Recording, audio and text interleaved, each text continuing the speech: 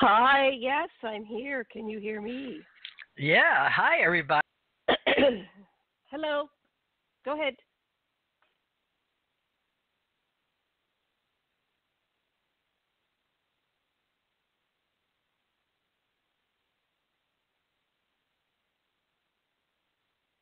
So this thing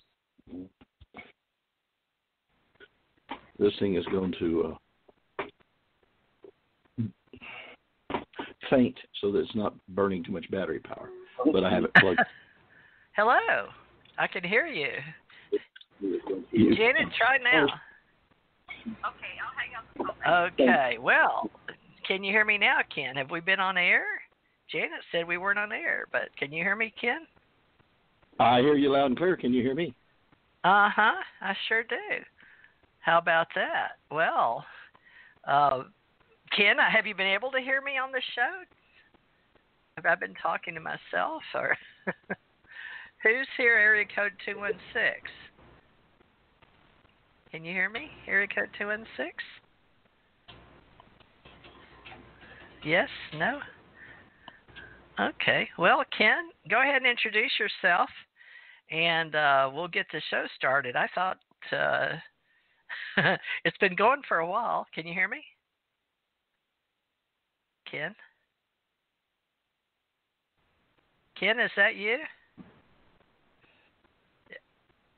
Well, Hello? this is Ken. Can you hear me now? Okay.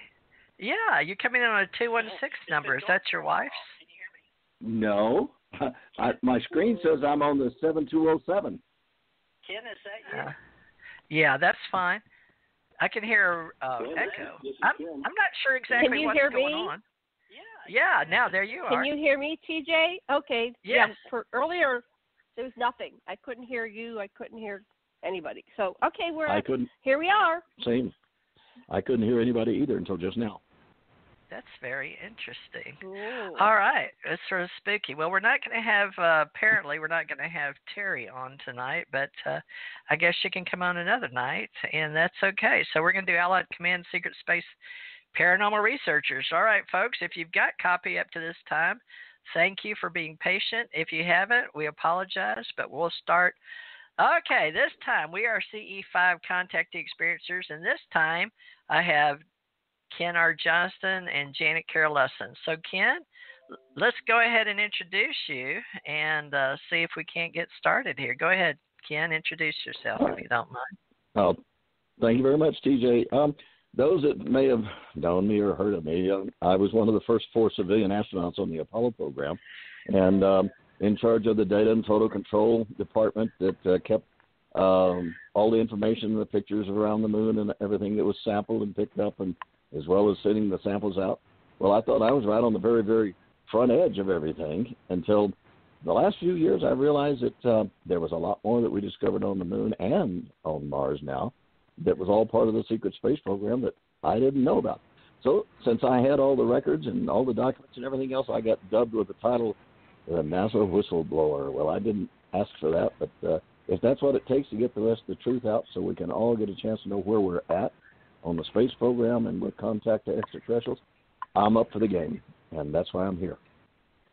Thank you, Ken, for helping us tonight with our Command Secret Space Paranormal Researchers. Janet Kira Lessin, would you please introduce yourself and tell us after that about your Aquarian radio in our syndication? Go ahead, Janet, please. Hi. Aloha, everybody. I'm Janet Kira Lessin. I'm coming to you from Maui, Hawaii. And, it's interesting that Ken is talking about the secret space program.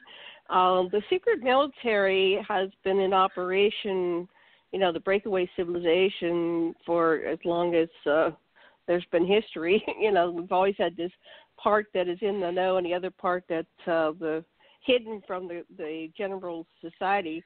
So I'm uncovering a mystery that I had where I was working for the military on Johnston Atoll. So I had an incident, it's called a My Labs incident, and we're going to be talking about that in our upcoming book that TJ and I are co-authoring called Portal Stargate, and that'll be out probably by fall of 2019. We're working on that. Might be even summer. Just depends on a few factors.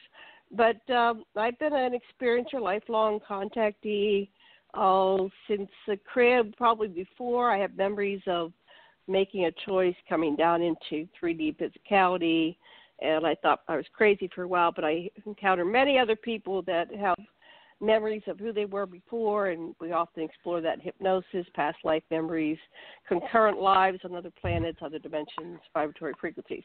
So that's what I bring to the table, is a different perspective. But Ken was in the NASA program, but he's uncovering his involvement in the secret space program, and we're encouraging Theresa J Morris to come forth with her episodes and encounters she had with ETs and her involvement in the we call it the secret space program for the lack of any other term, but it's basically what Richard Dole's been talking about, the breakaway civilizations.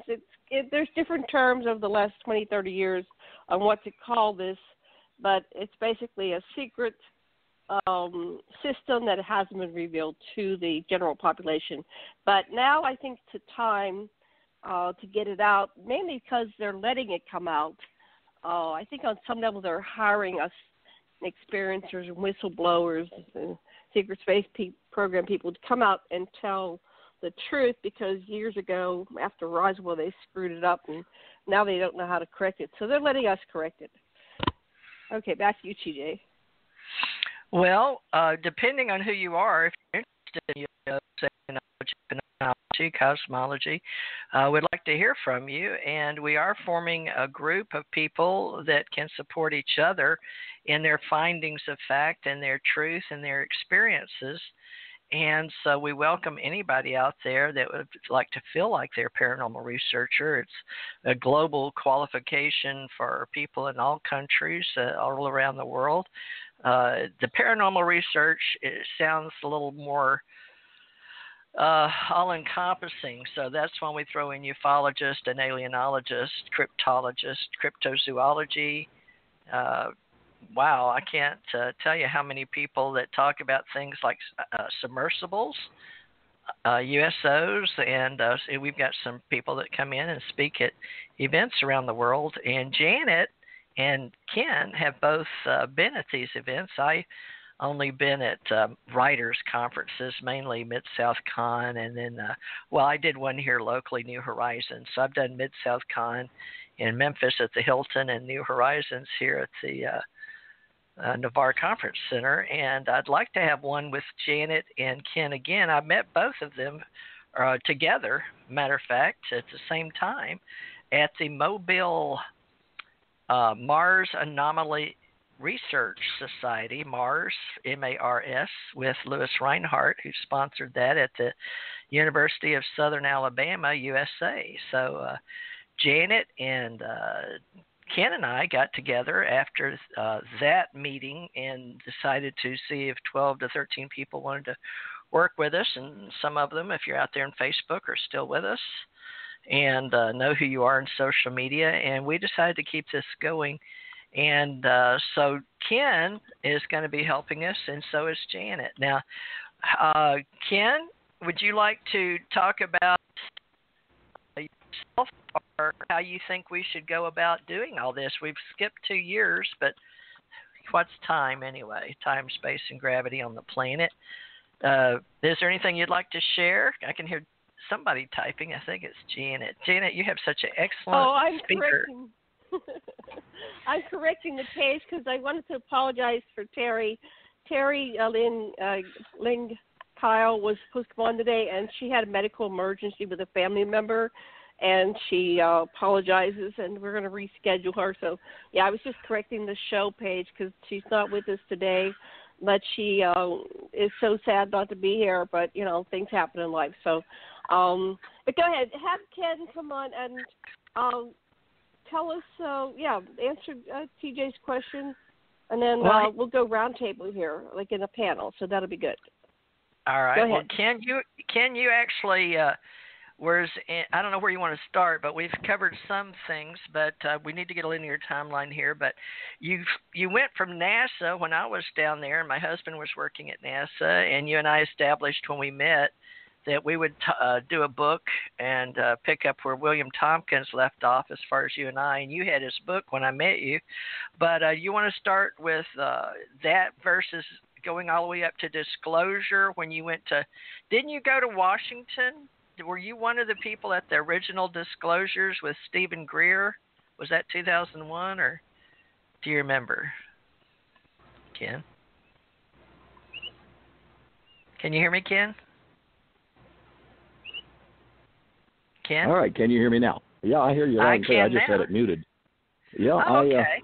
I was getting feedback, and I was trying to avoid that. So thank you. Here I'm supposed to understand all this high-tech stuff, but unfortunately it's been taken over by geeks, and sometimes I don't work very good as a geek.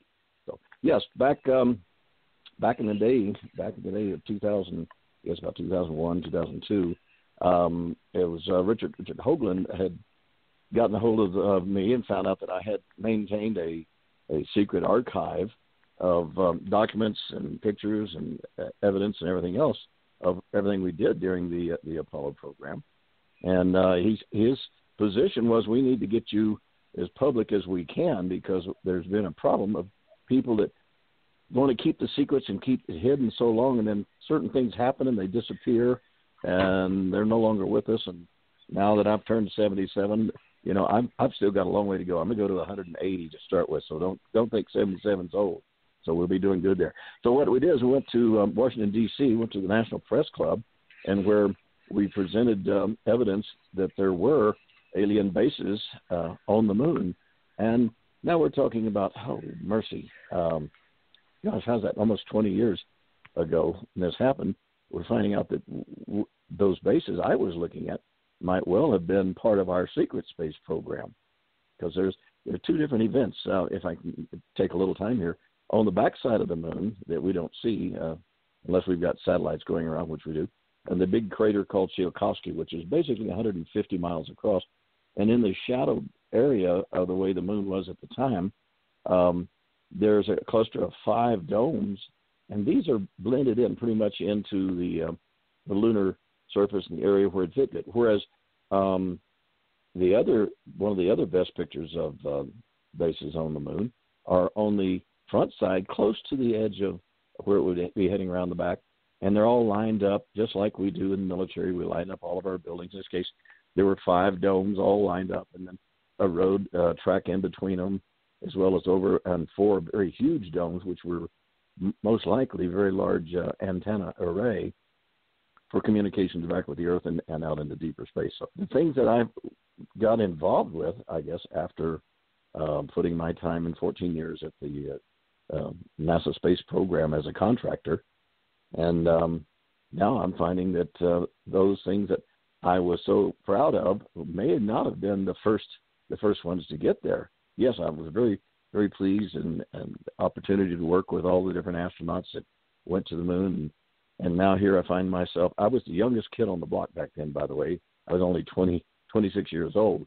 And so many of these heroes of ours that took the rockets to go to the moon on the space program that the whole world was watching, now most of them have passed on. And Buzz Aldrin's one of the few that's still left around that I work directly with.